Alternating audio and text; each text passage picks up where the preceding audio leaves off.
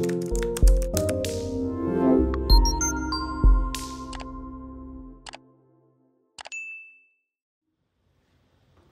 everyone, welcome back to my colourful country life. Can you hear the rain? I love the sound of the rain.